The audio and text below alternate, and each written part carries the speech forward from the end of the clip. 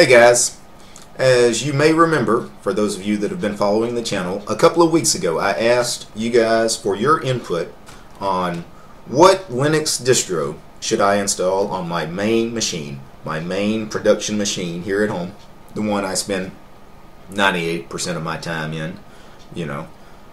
This machine has only known one distro since I've bought this machine a few years back. It's only ran Ubuntu's LTS release, so that's the only thing that's ever been on this machine. And the Ubuntu LTS, it's solid. I mean, it's a stable distro. I quite like Ubuntu, and as most of you guys know, I really love Debian stable.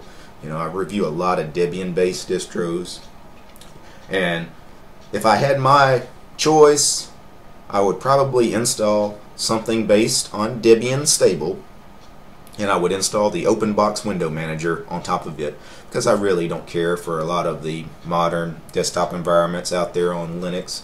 Most of them feel bloated to me. Most of them also have an unfinished kind of quality to them. It's like some of these development teams, they start something and then they just never get around to polishing the edges. So I was probably strongly considering a Debian based distro on this machine. I really thought about installing MX Linux, but the one I I was very close to pulling the trigger on, Antics. As a matter of fact, if you had asked me a couple of days ago what was going to go on this machine, I was going to put Antics on this machine. I was going to install Antics. I was going to have it base itself off of Debian stable, because you have options with Antics. You can go stable, testing, or unstable. I was going to do Antics based on Debian stable, and I was going to throw the OpenBox window manager on it and be done. And I was like, you know what? You're really comfortable with that. You're a Debian guy, and you love the OpenBox window manager. You've been using Debian and OpenBox for a decade. Why don't you do something different, something that you're not quite as comfortable in, or at least something you're not as familiar with? So I have never lived in any of the big desktop environments, ever. I have never, in all my years of running Linux, have I ever lived in GNOME. I've never lived in GNOME 3, the 7 or 8 years it's been around. Before that, I never lived in GNOME 2. I didn't really like the GNOME 2 desktop that much, although it was alright. GNOME 3, I've never even touched. I mean, other than doing these reviews on this channel, some of these distros come installed with GNOME 3. Other than that, I never touched GNOME 3. Don't know anything about it. Same thing with KDE. The KDE 4 desktop, when it came out, was really kind of garbage. I mean, it was very buggy. It was just broken. It was a hot mess. So I never touched KDE either for the whole time I've been using Linux. Never lived in KDE. The Plasma 5 desktop, although I've been impressed with what the Plasma 5 desktop has been doing, other than, again, checking out things in virtual machines, on my own time, and of course on this channel. I don't really keep up with KDE development either. And those are really the two big desktop environments out there in Linux. You're really, for the most part, you're using GNOME or you're using KDE. I know there's other desktops out there, but they're the big boys. And I thought, you know what? You need to live in one, at least for a little while. You need to keep up with development on one of the big desktop environments. So I told you guys on the new year I would wipe out Ubuntu LTS on this machine and install something else. I asked you guys for input, and you guys were great, by the way. You guys gave me a lot of feedback, a lot of good input, and some of you actually recommended the distro I have decided to go with. I'm actually living in it right now. This is a virtual machine, but the distro I've decided to install, yep, Manjaro, their KDE edition. On the new year, well, on or about the new year, within a week or two, I'm going to wipe out this machine, this instance of Ubuntu LTS, and I'm going to install Manjaro, the KDE edition, and live in it at least a year. I'm not much of a distro hopper. When I install something on a machine, that's it. I rarely change. So I install Manjaro, I'm going to be living in Manjaro for a while. I don't plan on, unless there's some kind of major breakage or something.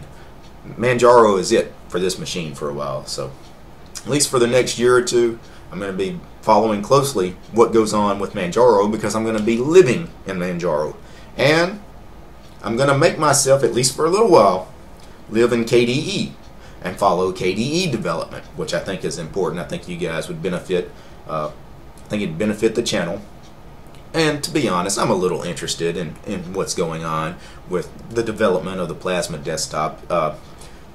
I've lived in this virtual machine here. I've had this virtual machine going for about 3 months now, this installation of Manjaro KDE. It's been rock solid. I've kept the system up to date. I've had no breakages, not even minor breakages. I've had no problems with this installation of Manjaro KDE at all.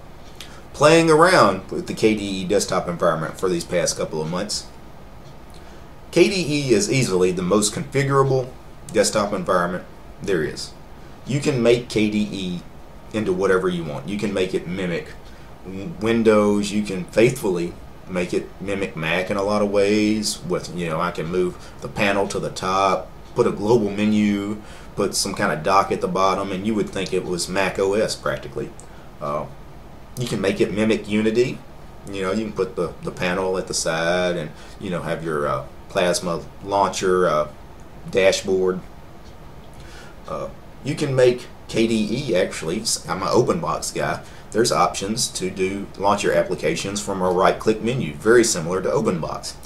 And the speed is not quite there. OpenBox is very fast. KDE is a little slower. And obviously you won't have functionality like pipe menus in OpenBox, but other than that, you can mimic OpenBox a little bit. You can make KDE into whatever you want it to be. So in about a week, maybe 2 weeks at the most, I'm going to wipe this machine out, and I might also wipe out the laptop that I use the most, and I'm going to install Manjaro KDE as my primary desktop distribution. So I want to thank you guys for all your input. For the video that I'd made previously asking for input. You guys were great. You guys gave me a lot to think on. In the end, though, like I said, I really wanted to go in a direction I'm not quite as comfortable in. Living in a rolling release on my main production machine is not something I ever would have done, but you know what? I'm just going to go with it. Living in KDE the same way, not something I ever would have done before, but I'm just going to go with it. Again, I'm doing Debian stable for so long, living in things like OpenBox for so long, or tiling window managers like Xmonad. Let's do something different. Let's branch out a little bit. So thanks, guys. Peace.